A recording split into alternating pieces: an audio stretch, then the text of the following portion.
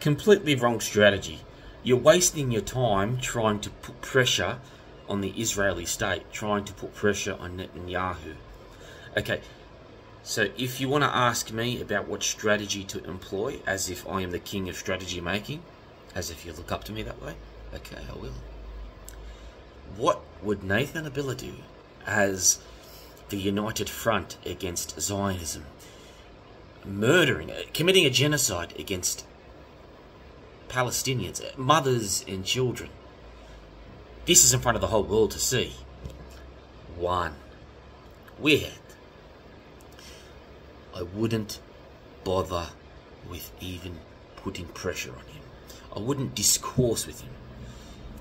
Negotiations, discussions, conversations, outright communication with the Israeli state, out the window. Completely ineffective. You're playing the game they want you to play just by conversing with them. Tanain. Don't you love that?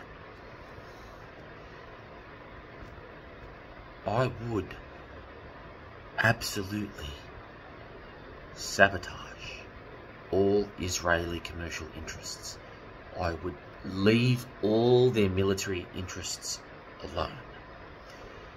In every shape, way or form that Israeli commercial interests can be sabotaged, from their control of the worldwide media, the media in many countries, to their products, to their want of you to be scared of offending them. That's a part of their commercial interest. It all goes back to their psychological interest. It all goes back to them and them being able to control affairs. I would sabotage that. Stay clear of any violence. Stay clear of any violence whatsoever. Attack their commercial interests. It is in their interests for Westerners to believe that challenging them is racism. Challenging them is anti-Semitism.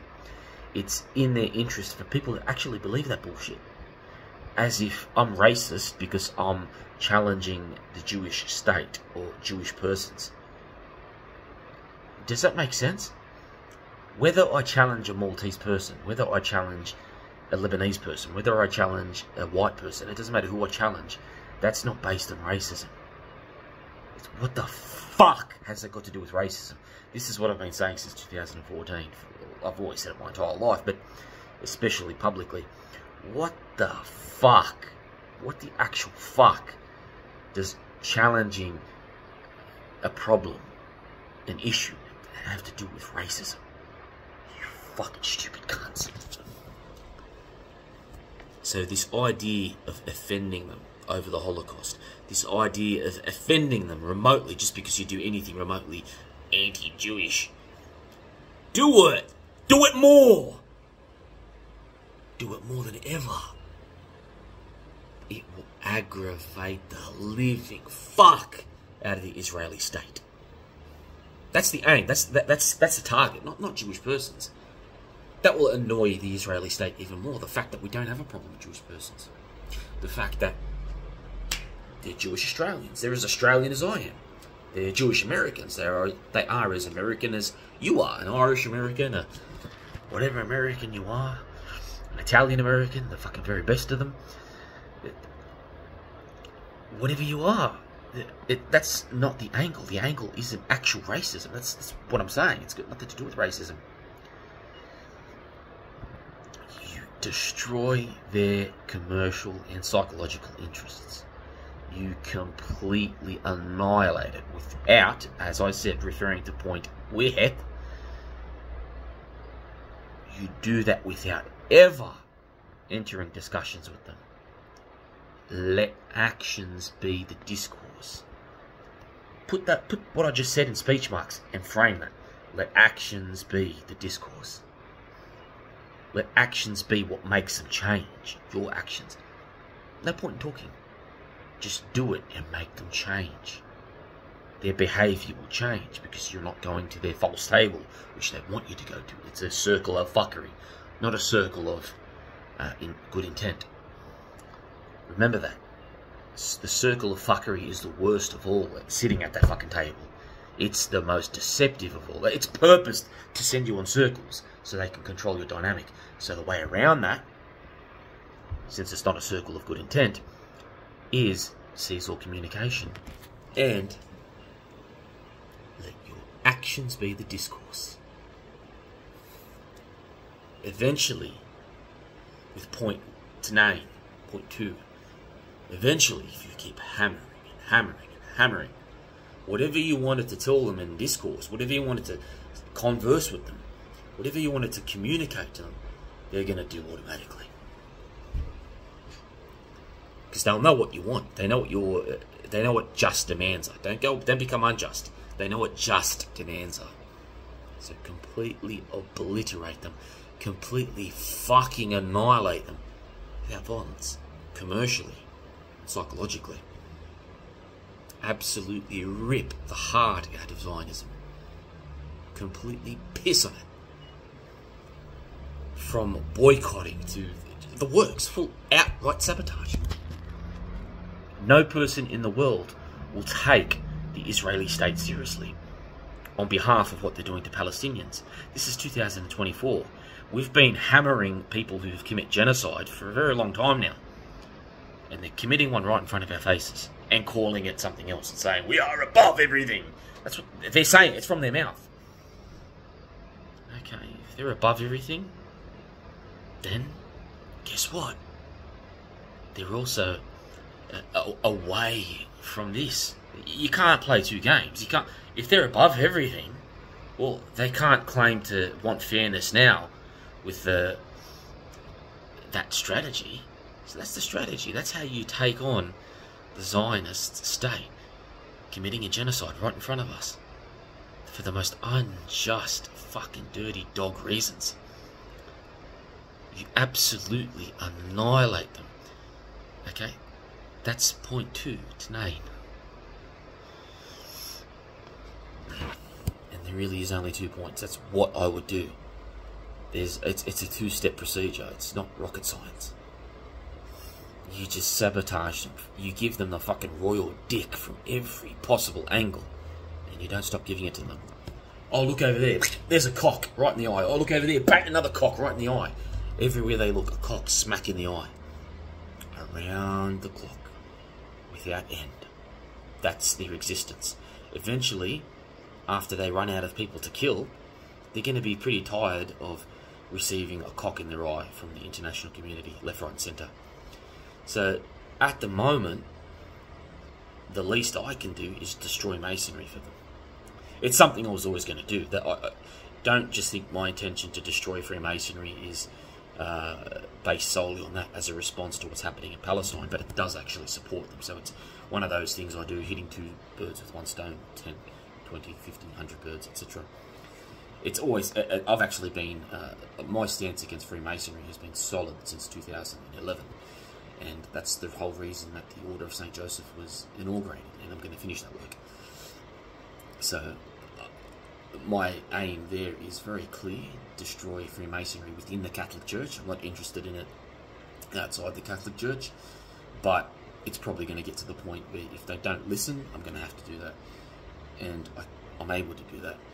Freemasonry is not immune. It's not going to be one of those things where I have banned Islam, which was really, you know, eradicate all terrorists. That's all it was. This is actually outright Masonry is to be completely taken out of the church, or we will remove it from the face of the earth. Which one do you want? It's a matter of that. But taking out Freemasonry is to, because Zionism and Freemasonry go hand in hand. Although it does, although the hierarchy is back to Britain, back to London, you can say that the strongest tentacles attached to it are Zionism, and without Zionism, Freemasonry doesn't stand, and without Freemasonry, Zionism doesn't stand. 2 sides of the same coin, exactly the same coin, no different. So, by taking out Freemasonry, by ruining them, their overall plans concerning Israel, which is a very real thing, also disintegrates. So it's not just the control that Charles, the Masonic king, has at the top, it's also that agenda with Zionists that is shared.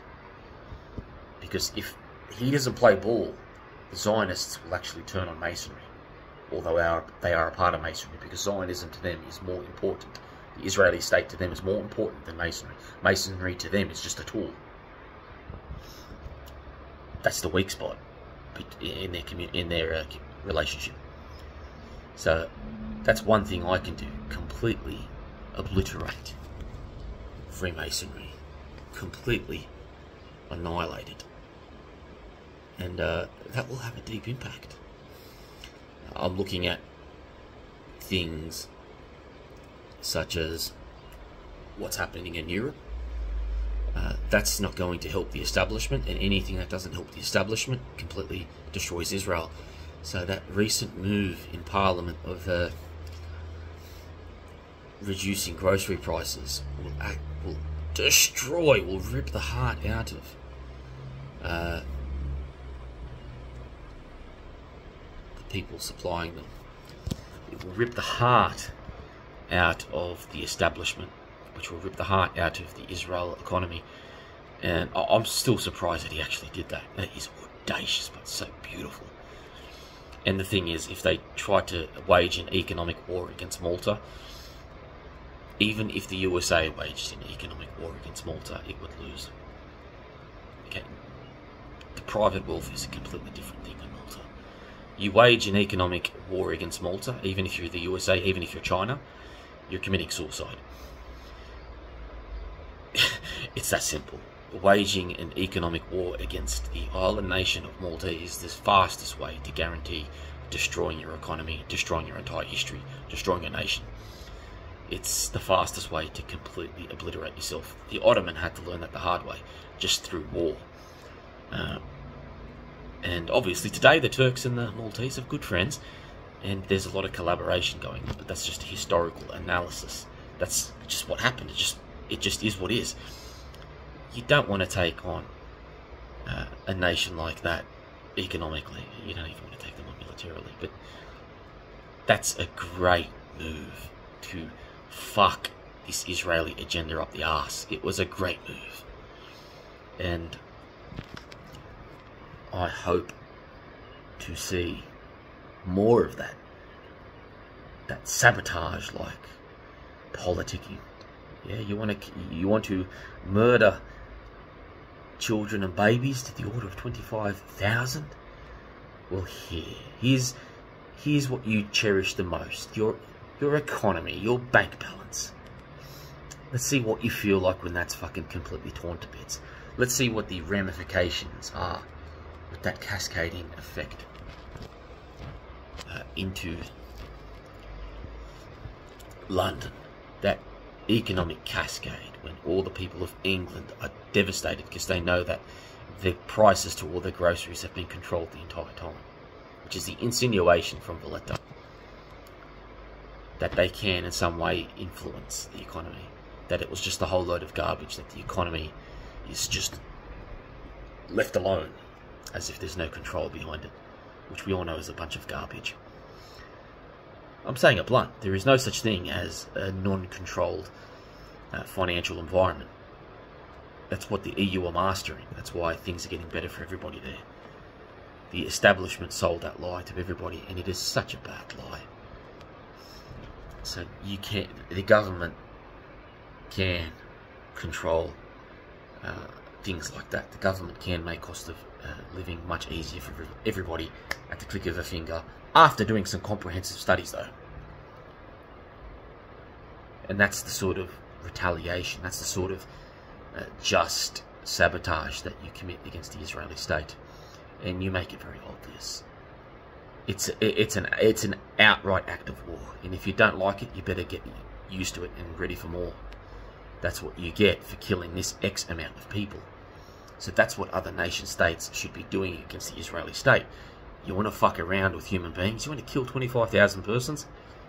Well, we're going to do this to you. We're going to absolutely fucking torture you economically. We're going to lob a cock in your eye every fucking second of the day till the end of time. That's what will make Netanyahu, that's what will make the Israeli state completely turn around. Not talking to them, not falling for the mistake of going into their court, not reasoning with them, because they are unreasonable. You're making a big mistake by giving them any attention. Actions, no words.